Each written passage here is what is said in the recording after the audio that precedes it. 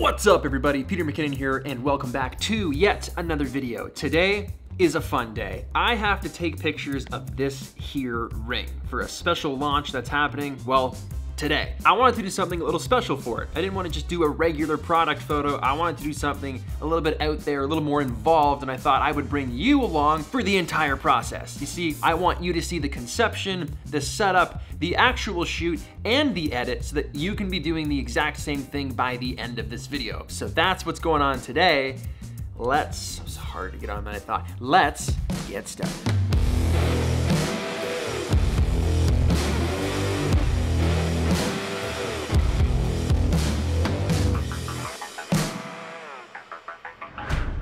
So I sent my friend some dice that I made and he took an incredible photo of said dice. And you see, he was seemingly rolling the dice through the frame and it looked so good, and I thought to myself, man, that must have taken so many takes. Sam, how did you do that? He's a genius and a wizard in Photoshop and explained that it's fake. He put all the dice in individually and made that happen on the computer. I thought, well, that's great. He taught me how to do it, gave me some tips and tricks, and I thought today we would recreate Sam's photo using some finger rings. Okay, so let's talk about what I'm thinking will work for this shoot. I want to use this surface because it's super modern and it matches the ring, it matches the vibe, and I feel like it will match the grid really well and will make this the main surface. But I want it to look like it's being lit by window light. This is our countertop.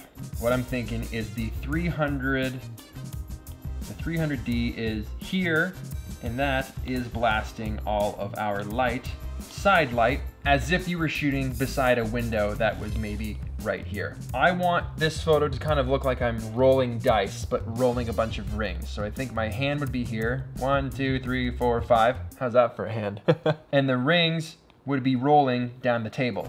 Now I'm gonna need some other props, strewn about, so that these rings are rolling through them and it looks great and it's all lit from the side. So we need to set up this light, we need to get some props, and then position me in place with my hand so we can get that shot of the rings rolling. Now you might be asking yourself, Pete, how are you gonna get those rings to roll and without shooting it 1,000 times? Well, we're actually gonna Photoshop the rings in individually by taking 5 different photos. And you might be asking why you need 5 photos and why are you doing it this way, not actually using the big window that you have. I don't want the light to change. If I'm gonna be taking 5 photos because I'm Photoshopping in the rings the exact position I want them to be so that it looks great, I need that light to stay the same. It needs to be constant. That's why we close the blinds and we're gonna tweak everything so it's exactly the way we want it. We want full control. And that's what this tutorial is about when it comes to shooting items, products, stuff like that. How to get full control and have your shot be exactly the way it is in your head, or on your iPad, or on a napkin, or maybe the back of your hand, or maybe you just, I don't know. Maybe it's out of a box that's on a box. Maybe you wrote it on the flap of a box. We are on 10-second timer. Another ring. We throw them, boom. Okay, so looking at the frame right now, it doesn't look exactly like window light, and I think that's because it's just such a targeted space where we have this 300D.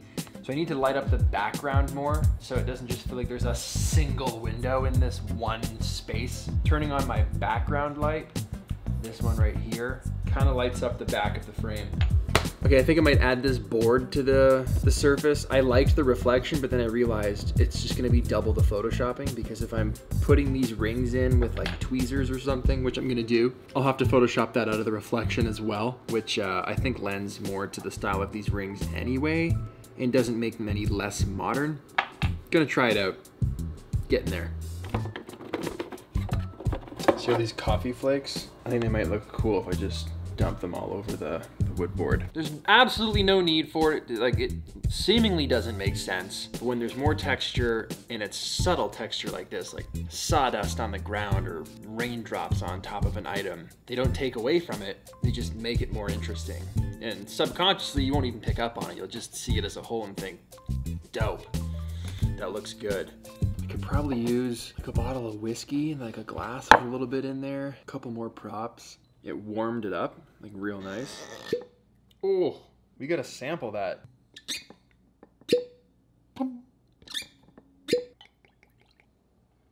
I'm lacking on the props right now, so I gotta be creative. I like the coffee grinds, like the whiskey's good, playing cards make sense.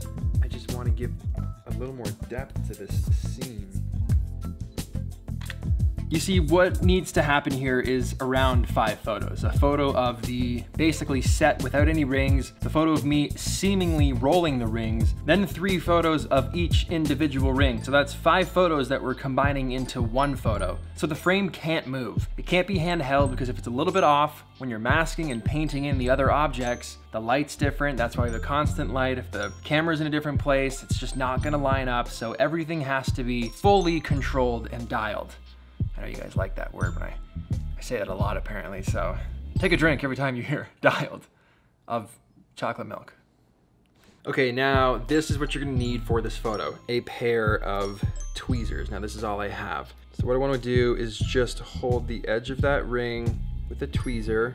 I'm gonna hold it like this. We're gonna snap the photo, and because we have those blank frames, I can paint my hand out easier. Then the only thing I have to paint out in Photoshop is just where the tweezer is. That's a lot better than having to paint out my fat fingers holding a ring that cover half of it and change the light on it and cast my skin color into the shiny parts. All I'm gonna have instead is that.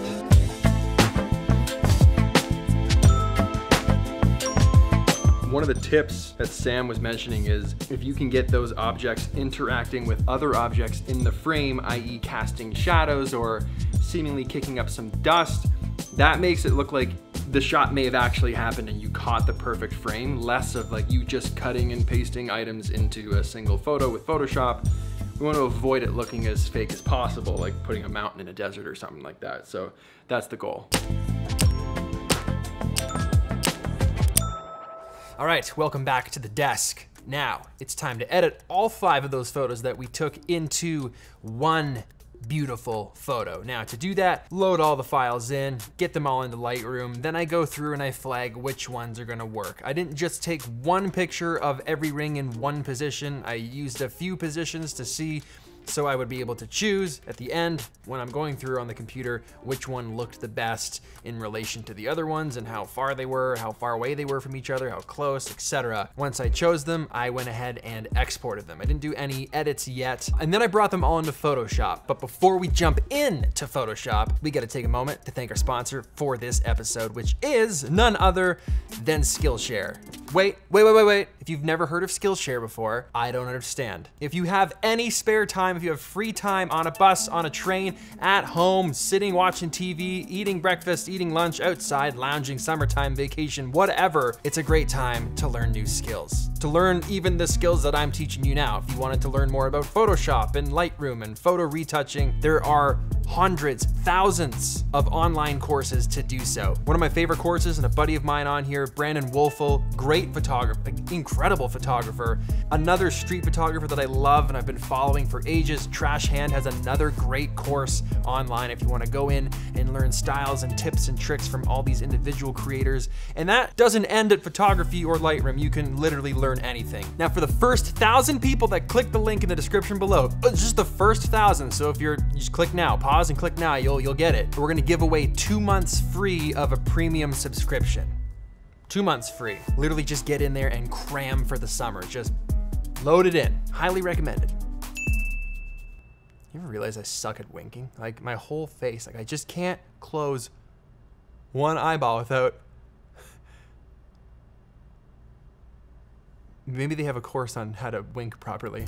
Once I had them all in Photoshop, I started with the base layer. That was the background picture. That was nothing in it at all. Then I pasted on the picture of my arm and my hand. Then I pasted the pinky ring. Then I pasted the second ring. Then I pasted the hero piece, which was front and center. So once I had all those layers built, then I went ahead and masked them one at a time.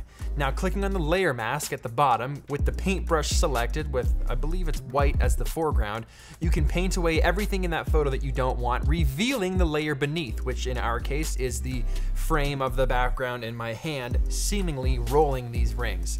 So after painting them away as close as I could, and then going to the next layer and painting that one away, and going to the last layer and painting that one away, all 3 rings are now visible in frame. It looks okay.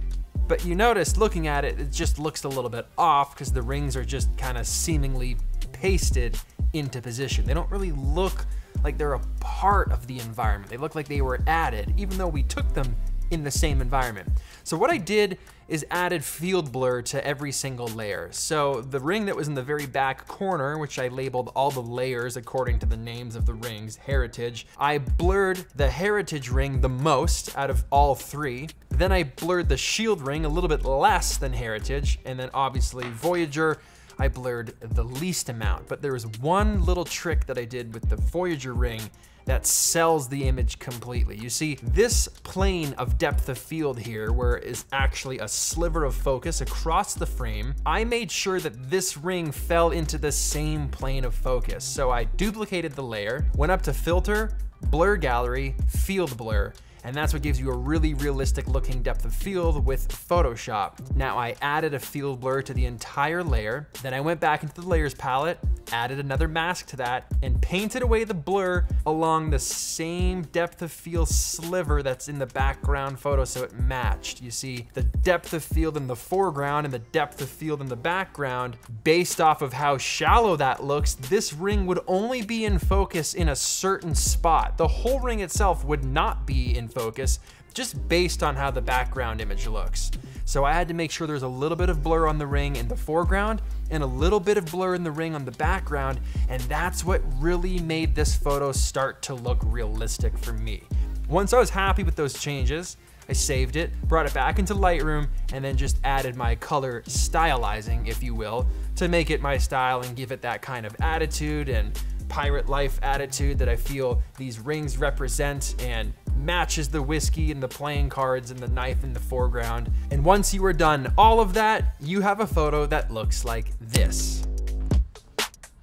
So yes, that's a lot of steps. There's a lot of things involved in that, but when you break it down step by step, it's not overly complicated. Now this edit took me an hour, so that entire screen share you saw that was just condensed into these few minutes was an hour of work. So it's not something that goes by fast, but there are a few tips that Sam gave me that I'll pass on to you so that if you're doing this in the future or tonight or in the next 20 minutes, you'll be able to take these things into account to help you get the most realistic looking photo possible. Now that I got my message up here with Sam, his first tip is obviously using a tripod, which I mentioned when we were setting this up in the first place. Preferably artificial light so the environment isn't changing on you, making things way more difficult. Now Sam says not only are the objects interacting with each other, but the last tip would be having them interact with the environment itself. And that goes back to if you're rolling dice or if you're rolling rings, they are kicking up some of the dust on the table, or they are casting shadows onto the table. The object and the environment are working together to make it feel realistic, not just things floating in the ether for no reason. So hopefully some of those things help you when you're taking your photos, some things to keep in mind. Also, check out Sam, say hi for me, tell him I sent you. I'll leave his link in the description below. You've also probably seen it pop up on the screen by now, but Sam is a great photographer and we have a lot of fun working with my other brand, Pete's Pirate Life. So Sam, thanks for the tips. Thanks for letting me recreate your photo, and yeah. Hyped. If you liked this ring, if you were like, oh, those are some nice rings, Pete, you always wear a turquoise ring. Like you wore one in the bucket shot, you've been wearing them forever. We see them in your videos since the beginning of time. Where did you get them? Which is honestly an email I get. You'd be surprised the amount of people who want to know where I get my rings. I made these rings.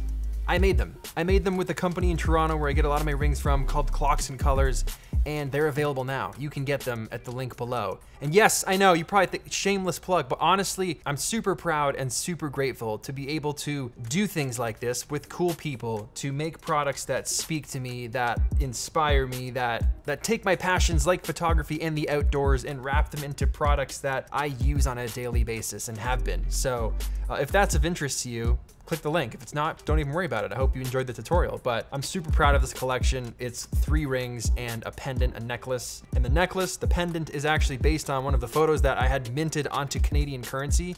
You've probably seen it, of Mount Rundle. So they're all designed based off things that I love, things that are very me and my passion for the outdoors and heritage and so on and so forth. And if those interest you, this is my favorite one. That's the classic PM turquoise ring that you see all the time. Then you've got the Mountains Won't Remember Me right here with the antlers on the side. Then you've got shield named after the Canadian shield with some cool tree roots on the side. That's it, that's the whole collection, and we're super excited.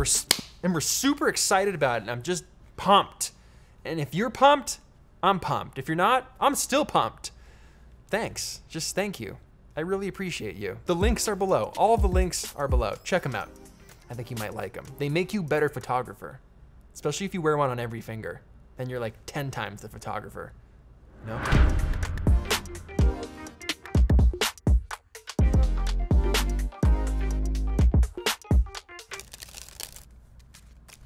You're gonna pick a card for me. You're at home, so you can't say stop. So I'll just stop for you anywhere. Let's see if you can see it. That'll be your card right there. Okay? Don't forget it. We're going to leave it in the middle of the pack. Here's the thing. Boom! It jumps out of the pack to my hand, and then it vanishes and comes back. Magic.